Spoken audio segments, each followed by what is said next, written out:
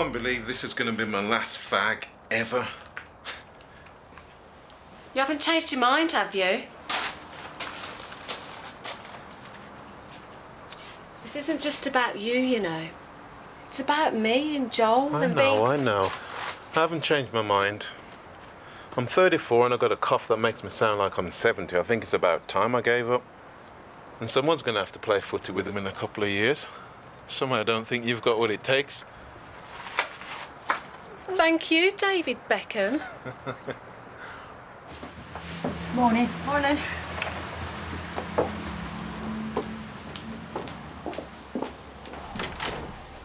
Morning, Jude. Morning, Katrina. Welcome back. Sorry, this is Carly Hamada. She's been brought in as the second locum to cover people who go off sick and who are absent. Pleased to meet you, Callie. Hi. I've heard a lot about you. Another busy morning for me. Yeah. Thanks, Katrina. Perhaps we could catch up over a coffee after morning surgery. Yeah. She fitted in straight away. And she's always early, and the patients, they love her. She's a good laugh as well when you get to know her. That's great. Now, do you have any notes for me? Yeah. Sorry, I didn't want to overload you on your first day back and everything. Thanks. Jude, welcome back. Thanks.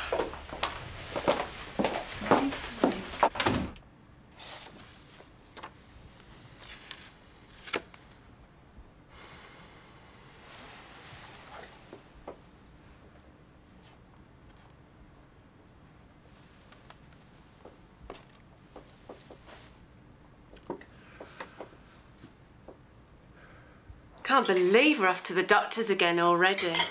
It's been 12 weeks. Seems like we only brought him home just the other day. Tell me about it. It's flying by, that's for sure. You like seeing Dr. Thompson, don't you?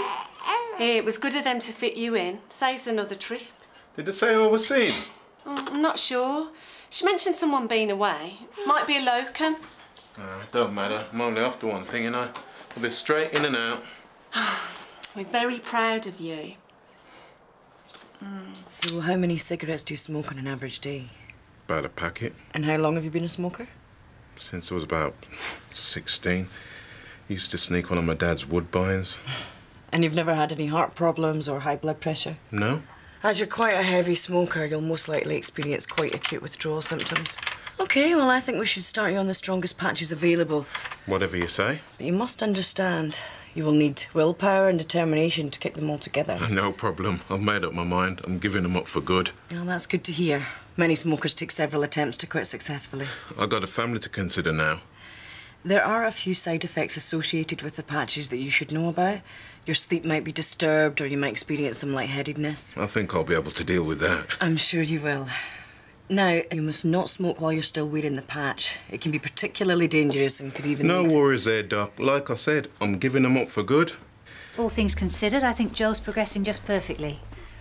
Unless anything else comes up, I'll see him again in a month's time. There was one other thing. Yeah? It's my husband, Terry. He's stopping smoking today. Really? Yeah, I was wondering if you had any ideas how I could make it easier for him. I mean, I've never been a smoker, but I know it can be awful trying to give up. Probably the best thing you can do is just be supportive and tolerate his moods. He's likely to become quite irritable. OK. Try and make a fuss of him. Perhaps cook him something special. It might stem his feeling that he's been deprived of something he wants. And it will remind him that you appreciate what he's trying to do. All right. I'll give it a try. How's my boy? Just perfect. Thanks again, Doctor. Bye now. Thank you, Doctor. I was wondering, has anybody given any thought to a theme for the Christmas party? I've hardly thought about Christmas at all. I don't know when I get my shopping done. Oh, sorry, I haven't had a chance. Well, I was thinking about fancy dress. What do you think? Oh, yeah, that sounds like fun. Hey, I could come as Marilyn. Happy birthday, Mr. President. Happy... Imagine it with a blonde wig.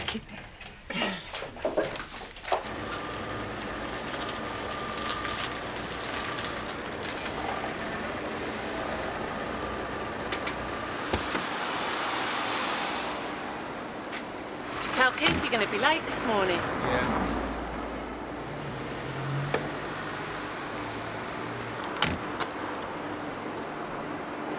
I told him I'd be in about 10, which leaves me plenty of time to get to the chemist and get this filled in.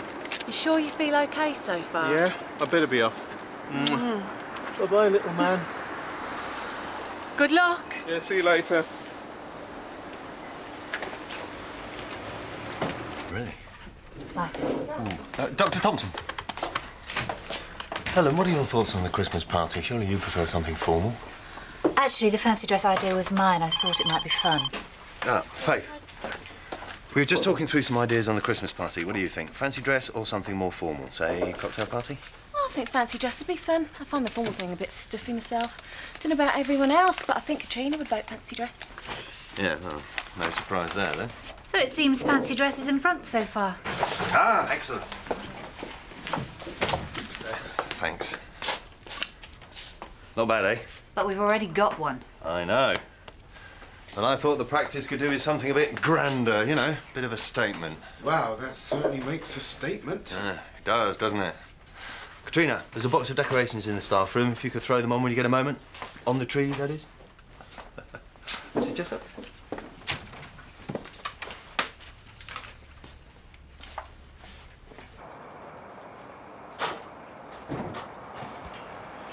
Oh, yeah. So did they have to amputate or what? Not quite. On the wagon, eh? So I'll expect a few tantrums, a few brushes chucked about. No. You'll never do it. Not in a million years. I bet you a week's wages you can't go for more than 2 days without one. You're on. All it takes is a bit of willpower. Willpower. You've been smoking ever since you could reach your dad's backpack. Yeah, and look where that got him. Sorry, mate, I wasn't thinking. No, it's true though, isn't it? I watched my dad die from lung cancer, and what do? Keep right on smoking. How daft is that? Nah, I'm determined this time, mate. I don't want to keel over by the time I'm 50. I've got a wife and kid to think about. You need to think about your lot too. You what? Well, what are you going to tell Claire and the kids when I take your wages at the end of the week? Yeah. Wow, where did that come from? It was Mark's idea. Well, it's better than the other one. I wouldn't say that too loudly if I were you. Morning. Oh, hi. Had a lot of fun last night. Oh, yeah, me too. Oh, and thanks for taking me to that club. It's not my usual scene, but I had a great time. Sure. Well, I better get on. I'll see you later. OK, see ya. Now, how would you like to help me make a treat for your daddy, eh? Your daddy's been a very brave man today. He's given up smoking because of you. It's going to be very hard for him. He's going to be a bit tetchy for a day or two. Eh? Even more tetchy than he already is. Mark, I'd like to speak with you if you have a moment. Sure. What's on your mind? This tree stunt. I just want you to know I'm fully aware of what you're trying to do. And what is that exactly? The old one-upmanship. It's so transparent. I was just trying to make a contribution to the surgery. Bring in a bit of Christmas cheer. And your contribution just happens to be a more grandiose version of the one I've already made. Don't you think you're being a bit paranoid? Not everything I do in this surgery is in direct opposition to you. Well, it's beginning to feel that way. I'm sorry to interrupt. That's all right, Katrina. What is it? It's just a message from Jude. She wants everyone to meet here at the end of morning surgery. Apparently she's got something to say to us. Thank you. Is that all? No, there's Mark, your 1040, Mr. Gill. He's arrived. Thank you. If you'll excuse me. Started biting your fingernails yet? You want to watch it and earn yourself a sack by the end of the day. I tried giving up once, you know. Yeah. Yeah, just decided. After I smoked the last fag in the packet, I just thought, that's it. I'm giving these up. So how long did you last? Till 7:30 the next morning. Oh, hardy ha. Terry? Hello, love. What are you doing here? Thought you might like some dinner. Hey, you're covered in paint. Blimey, sandwiches, chocolate cake. What's the occasion? I thought you might be feeling a bit out of sorts. Maybe you could do with a bit of a treat. Late into work, and you're getting your dinner delivered. Who's a lucky boy then? Hey, I won't share. There's plenty for both of you. Thanks for this, love. You're great, you are. You deserve it. Anyway, I'll see you later. Bye, Keith. See you, Sarah. Oh, no dodgy cat for us today, mate. I know you're all very busy, so thank you for taking the time out.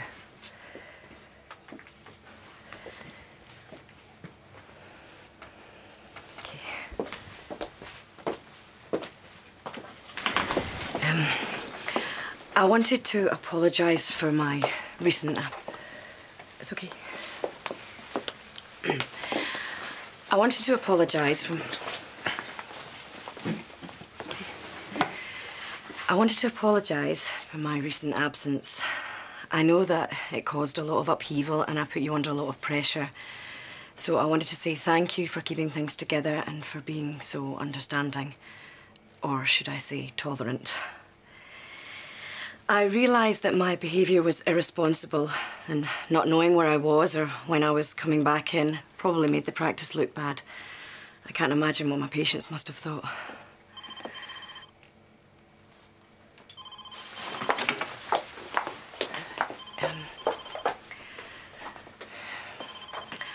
Riverside surgery? I had some personal problems that I had to deal with. Now, I know that's not much of an excuse because we've all got our own stuff that we have to deal with, but I shouldn't have let it get in the way. And I'm really sorry for dropping you all in it. Anyway, I've sorted things out now, and from now on, I will be pulling my weight and work will take top priority. And I promise this won't happen again. Well, that's all I really needed to say, so thanks for listening. Sorry, can you say that last bit again? Give it a rest, you git.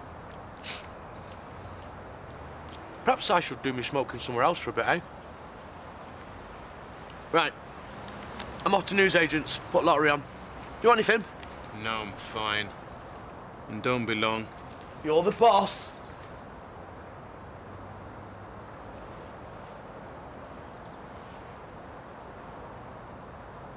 So she didn't say anything about the wedding? No.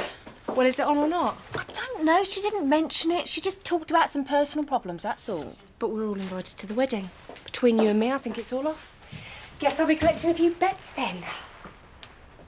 I'm telling you, boss, you want to make the most of me? When my numbers come up tonight, I'm straight off to the Bahamas. Oh, yeah. Telling you, you won't see me for dust.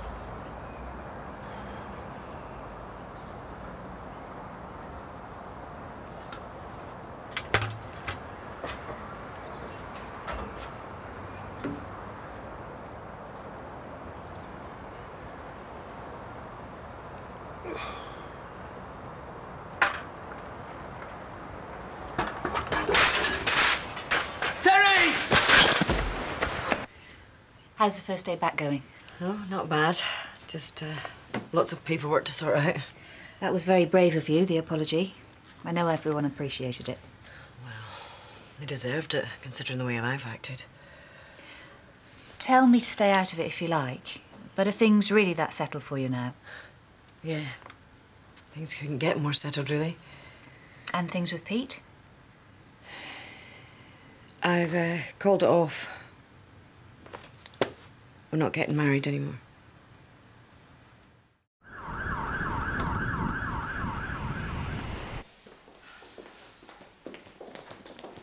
Is he all right? He's stable, but he still hasn't regained consciousness.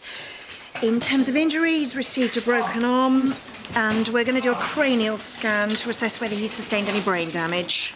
Brain damage? Is that likely? Well, his head did connect with the ground, quite heavily from what we can ascertain. Until we do a scan, we can't rule anything out. I'm sorry I don't have any more hopeful news at the moment. I suppose it's better than no news. It would help us to know if Terry had any pre-existing condition that may have caused the accident. Do you know if he'd experienced any blackouts or dizzy spells before? No, never. Oh, and we found a nicotine patch on his arm. Do you know how long he'd been using the patches? He only started on them this morning. Do you think they've got something to do with it? But if you still love Pete... It's precisely because I do love him that I can't be with him. I know it doesn't seem to make any sense. No, it doesn't. Pete deserves someone that can commit to him without any complications or any strings attached. And I can't do that. I don't see why not. What's so wrong with you? A marriage should enhance the lives of both people. It should be the best thing to ever happen to them.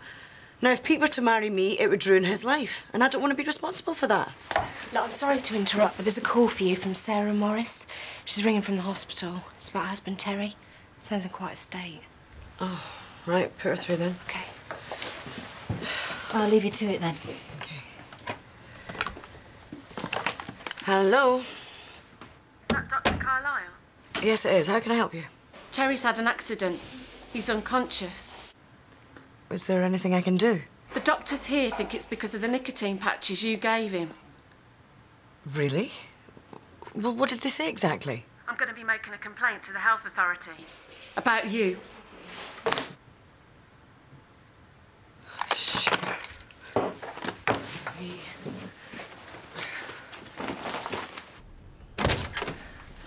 I've got to go to St Phil's. Bad news. You'd say that. Jude? I prescribed a patient some nicotine patches this morning. He's had an accident and his wife thinks it's because of the patches. She wants to make a complaint against me. Better get down there and sort it out then, hadn't you? Yes, thank you. That's exactly what I am doing. First day back, not going too well for poor Jude, is it?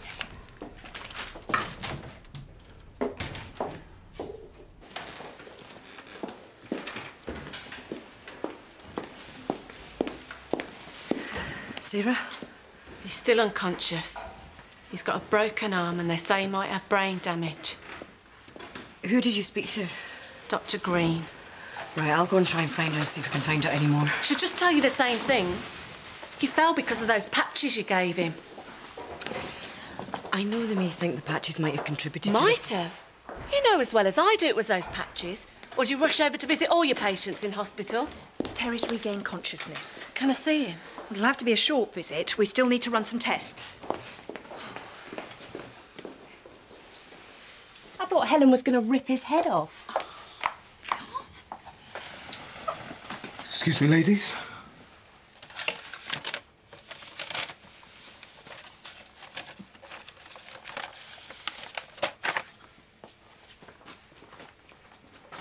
Cool. There's me wondering what's going on with Jude, when all the time I'm missing the juiciest gossip of all. What's that then? You and your lovely locum. Come on. There's no gossip to be had. Oh, please don't play coy with me. Come on, give me all the details. Nothing's happening. Really? Really? Oh, I think he likes me, but just not sure. Sure what? Well, we've snogged, but... Oh, but you haven't... No. Oh. I don't know what to think. Normally it's me trying to fight a guy off, but... I wonder if he's just not interested and he can't bring himself to say it. What? Maybe he's just plain hard to get. How does it feel to have the shoe on the other foot for a change? I reckon it's broken. If that's the worst of it, we're lucky. Hey, where's... At Mum's. Oh. I'm so glad you're awake. Don't really remember what happened. I remember being on the ladder and then getting real dizzy all of a sudden. Do you remember me visiting at dinner time? Oh, yeah, the chocolate cake. It was wicked, love, thanks. Hi. Sorry to bother you now, Terry, but I need to know if you've had an attack like this in the past. No. The patches may have contributed to the fall, but I just need to know if there were any other factors involved. Did you take any other medication, or were you overexerting yourself? Well, it's all a bit of a blur, but I didn't take anything else. We'd finished lunch, and Keith went somewhere. Oh, yeah, to get a lottery ticket. And then... And then? And then I read the paper for a bit and went back to work. Nothing out of the ordinary.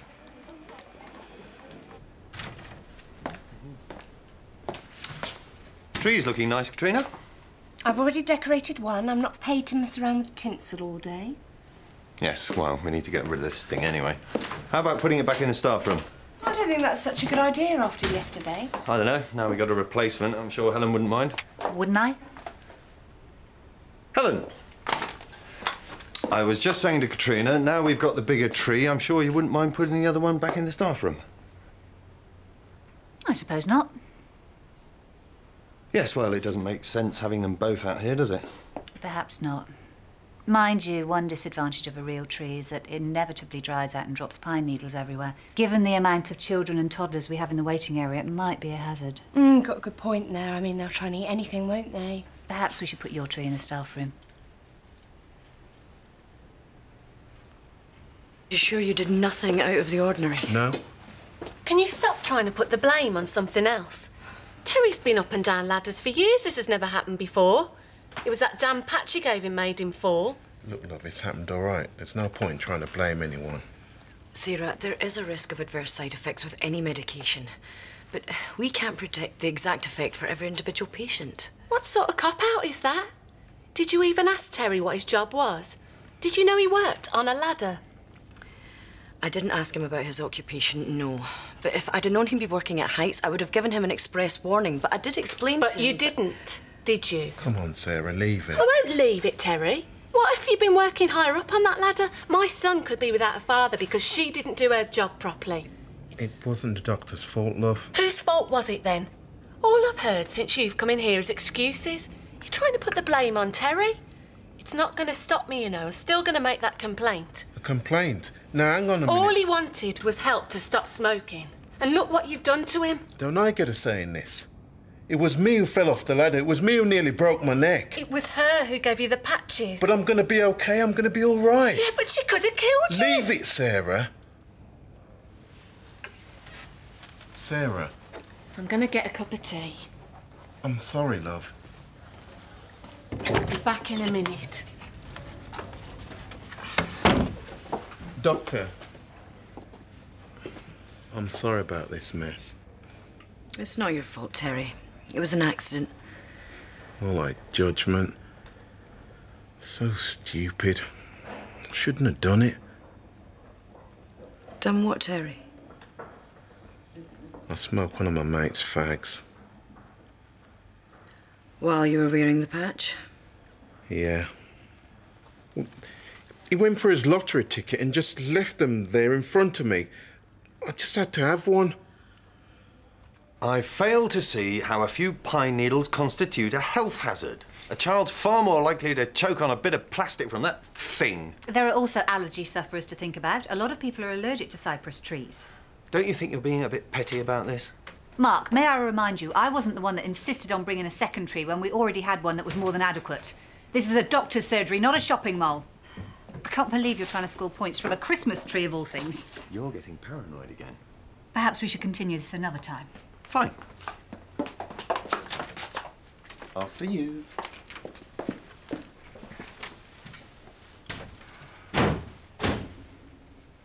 I think we should throw both trees away. I think we should cancel Christmas. People underestimate how hard it is to give up. It's an addiction like anything else. But I promised Sarah. I wanted to do it for her and Joel. Just couldn't help myself. You were smoking? You couldn't go one day without a cigarette? I just nicked one of Keith's. But you were doing so well. You said you felt fine. You promised me, Terry. I couldn't help myself. I just needed one. I think it was the smoking of the cigarette that caused the fall. It certainly explains the dizziness. Combined, the patch and the cigarette would deliver a huge dose of nicotine to the bloodstream at once. I'm so sorry, Dr. Carlyle. I was just so upset. When they told me it might be the patches, Just as long as we've got to the bottom of it. No real damage done. I feel awful. All those things I said, I'm sorry. That's fine. Right, I better get back to the surgery. I'm just glad we've sorted all this out. Thank you, Doctor. Bye-bye. I'm really sorry, love. At least you're still in one piece. I will give up, you know. I do want to. I know. I'll just have to keep my eye on you in future.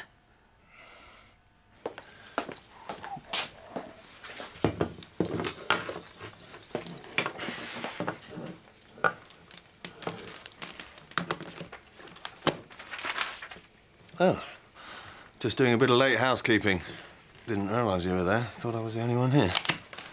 Well, I've got quite a bit of catching up to do. No sense of putting it off now that I'm back.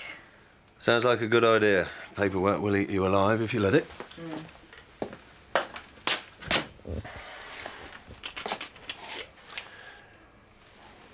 It's good to have you back. Thanks. It's good to be back. And I hope it gets better. Whatever it is that you're dealing with. I'm sure it will eventually. Thank you. It's amazing, isn't it? The way your past follows you around. Oh, yes. Always finding new and excruciating ways of letting you know it's there. Oh? Have you had any little demons visit you lately? My mother made an appointment to see me yesterday. My real mother. Was it okay? It ended badly. Oh, I'm sorry. Can you see any way to go forward with it? Well, to be honest, I don't know if I want to. I don't know if I've got the strength. I'm sure you do. You know, suddenly I have absolutely no idea how to handle this. I've been wanting to make contact with her for so long. Now I don't know if I can. Well, if that's what you want. Oh, it is. I know I'm never going to feel really normal or complete until I've got to know her somehow or other, but now I don't know if I can take the risk. I think there's a risk involved whenever we get close to someone. Sometimes you just got to take that chance. Perhaps. But this woman's already rejected me once. What if she does it again? I don't think I could handle it a second time.